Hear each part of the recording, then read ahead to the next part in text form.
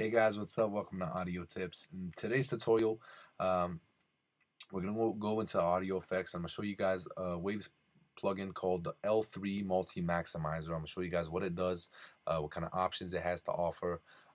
Basically, show you guys my point of view on it and show you guys why I like to use it.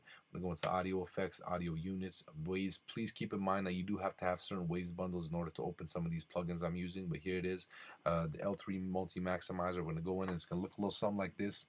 Please remind yourselves that this is a mastering tool. It has your IDR. You can quantize it at 24, 22, 20, and 18, 16. I showed you guys one before that was only 16 and 20.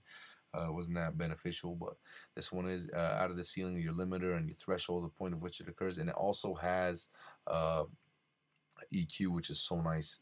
So later on, I'm gonna show you guys how I use this on a master track. But for now, just go in, practice it, see what kind of effects you guys can get out of it, and hopefully they're all positive and it helps you guys out.